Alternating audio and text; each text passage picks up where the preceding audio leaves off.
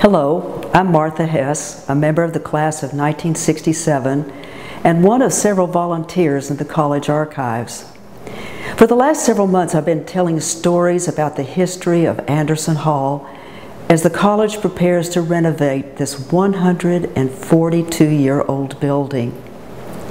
Today, I want to remember two legends of Anderson Hall, Dr. Edwin Hunter and Dr. Elizabeth Jackson.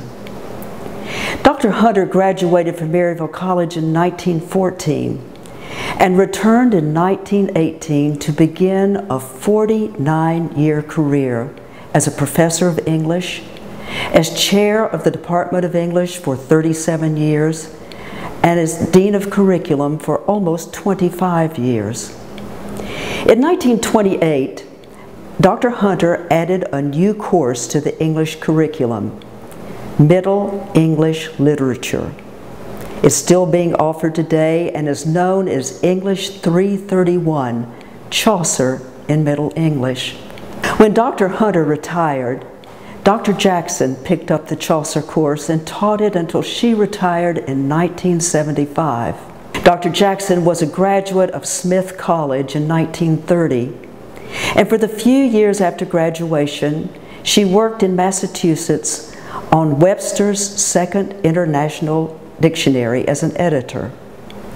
During the 1934-35 school year, she visited Maryville College to see her sister Shirley, who was a sophomore at the time. While she was here, she applied for a job in the English department.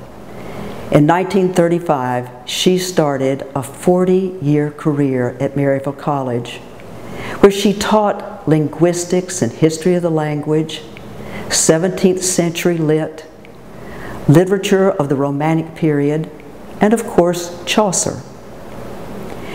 Both Dr. Hunter and Dr. Jackson believed that students needed to be able to read the Middle English comfortably in order to understand the tales that Chaucer wrote. They divided classes into small reading groups, and the reading groups met with the professor regularly throughout the semester. The current medieval scholar at Maryville College is Dr. Sam Overstreet. He came to Maryville College and joined the English faculty in 1990. His goals for the Chaucer course are similar to those of Dr. Jackson and Dr. Hunter, but he has found a creative way to blend 14th century literature and 21st century technology. Let's go down the hall and find Dr. Overstreet for a demonstration. Well, like my predecessors, Drs. Hunter and Jackson, one of the things that I want to do in a Chaucer course is help my students learn to read Middle English with good pronunciation and with good understanding.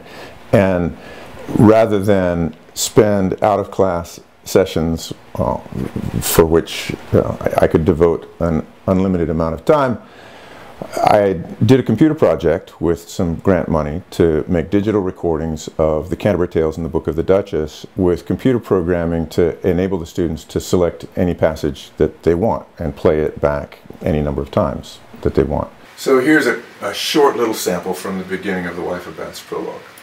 The prologue of the Weaver's Tale of Bath. Experience doch non auctorite where in this world is richtig nu for me to speak of woe that is in marriage. This was originally on an online project that students would go on the internet to access, and since then, with the help of a student who was doing his senior thesis project on it, we've turned it into a DVD version, which we hope to get published after we get some legal copyright questions ironed out.